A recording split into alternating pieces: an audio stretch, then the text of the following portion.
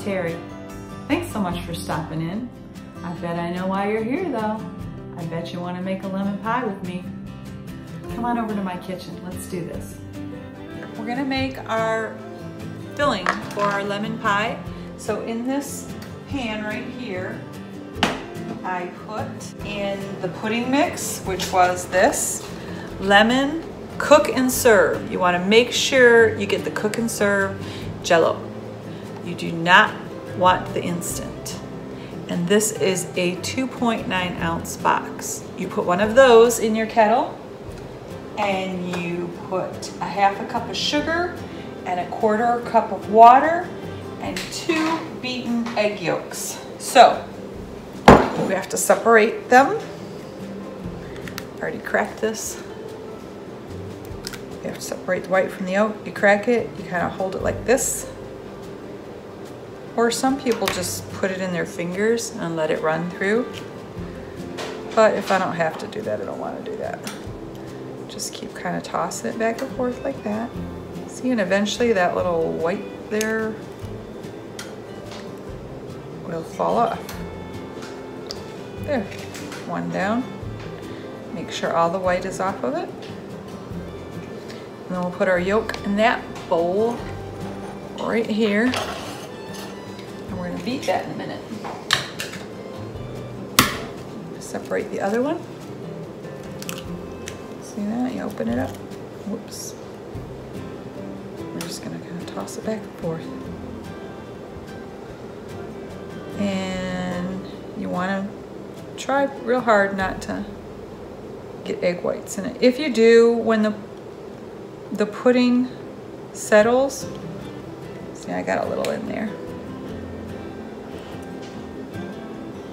When the pudding cooks and burns up, you will see the little lumps of egg white in it, and then you can just pick them out. Just gonna do that, and we're gonna put that in our pan over here, like so. Sorry, I can't keep moving the camera around.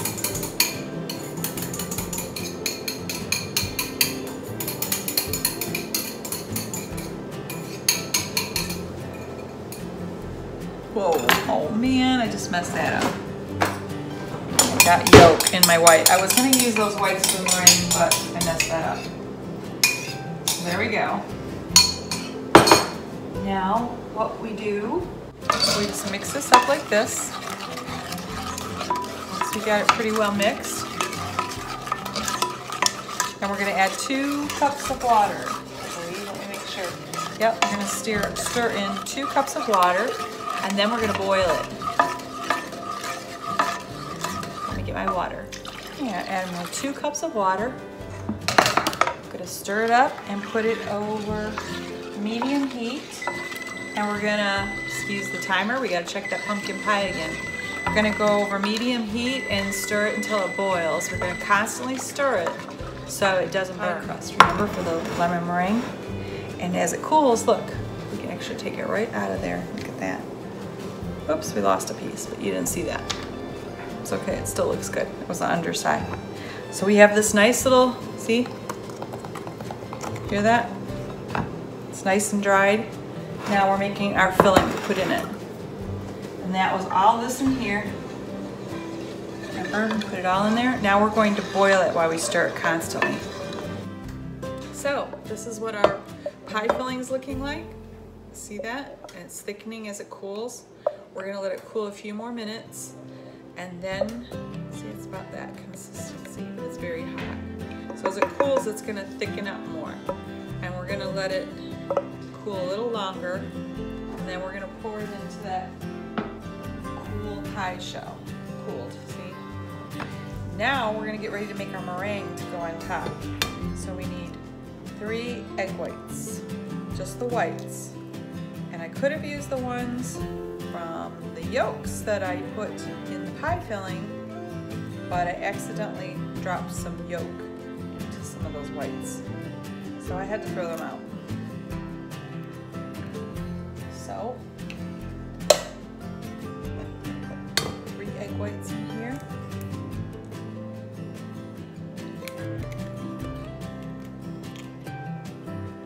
do make little separators too, little cups you can put them in, and I don't know how they work exactly because I've never had one, but this is intimidating to you, which it shouldn't be. You can just practice. They have little separator cups they make. Oh wow, that was a really weak shell. Wow, I don't see that very often. So I'm gonna get that thing, and we're gonna do like I told you before, just use our hands. See that? Just plopped through. And you don't want to get any yolk in these whites because, hold on, I gotta wash my hands.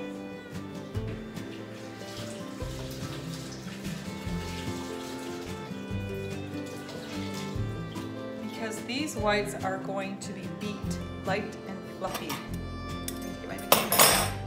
And if there's any yolk in them, I've heard they will not whip up and turn into peaks.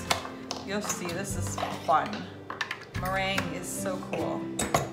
Let me get plugged in and get my sugar. I'm going to set the egg whites over here for a minute because our pie filling is cooled enough.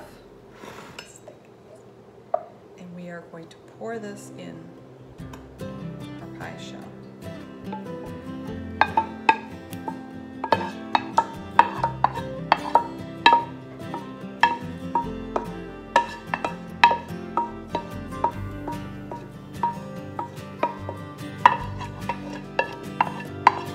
This tastes so good. If you like lemon, oh my goodness. I love lemon.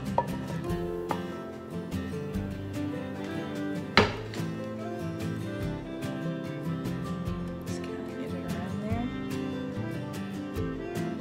There we go. Get it out. Party. And we're going to set it aside and let it cool a little bit more while we make our meringue. Gonna make a lot of noise, put this in here.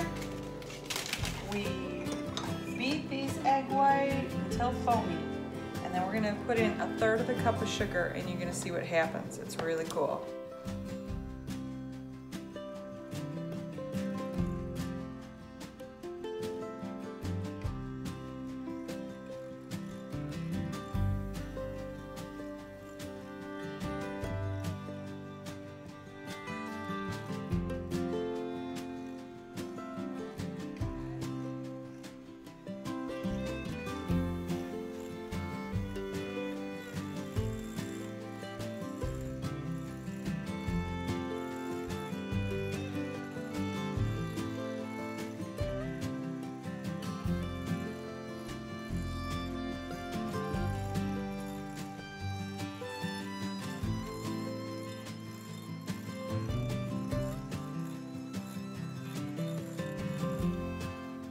See, that's foamy. It's kind of like soap, doesn't it? Now this is the fun part. Watch this. A little bit at a time.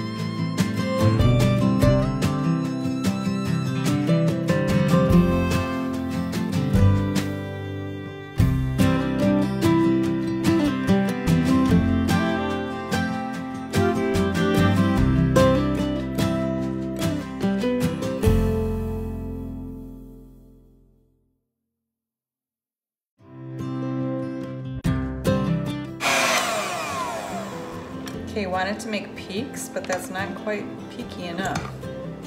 Usually they would just stand right up. So we're gonna work it a little longer.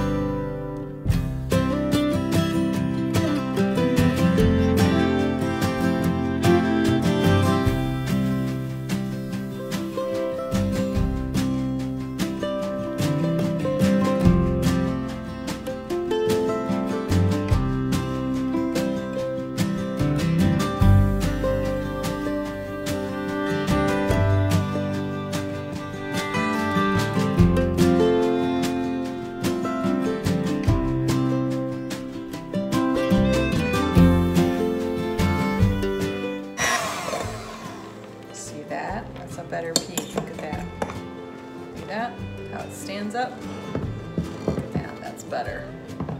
A couple more.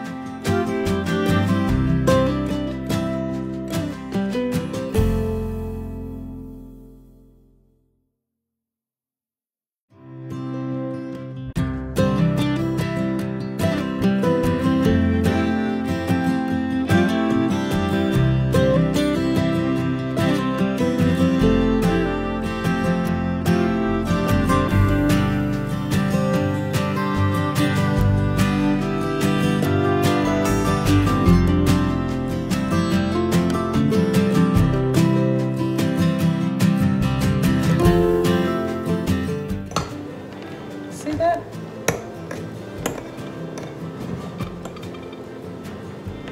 See that? Party! And we're gonna try to carefully. There you go. Those are delicious to lick. Beaters, yum. I'm gonna bring this pretty little puppy back over here. I'm gonna put our meringue on it. Here we go. Plop it on. You want to mash it into the crust because it will. This meringue is not quite looking as stiff as I would like it to. Nor the pie filling, really. But we'll see. Jell-O failed me. They didn't put the recipe on their box anymore, which they have for decades. We took it off and I searched, my sweetie searched the internet for me. And he found one that I know is the one I used, but I don't know. It's not looking like it's normally would. But we'll see what we end up with.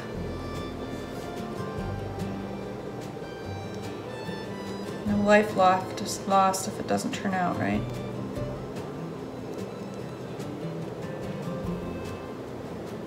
So we kind of put it in the middle and then I kind of drag it to the sides and try to seal it against the crust. No matter how good you seal it, I don't know. Maybe someone else out there has tips for me. No matter how good you seal it, it seems like it still separates from the crust as it cools. But that doesn't matter as long as you have some of that yumminess on top of the pie. It still eats the same. They'll taste good. I like to make peaks, but I don't like to make them too peaky because then in the oven, sometimes they'll get little burnt tips on them. I like it to be brown, but I don't like the tips to burn.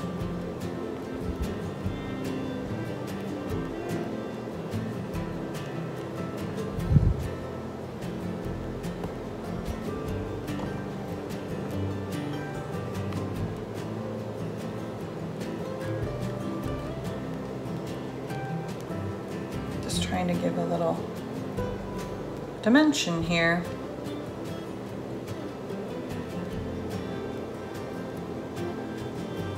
Yeah, we'll see how that turns out. I'm a little concerned, but we'll see. Pretty? Now we're gonna put it in that 350 oven, and we're gonna put this in there just to brown the meringue. And we're gonna give it about, we're gonna check it every 5 minutes. Timers went up for our lemon meringue pie. And I think it's done. Can you see that?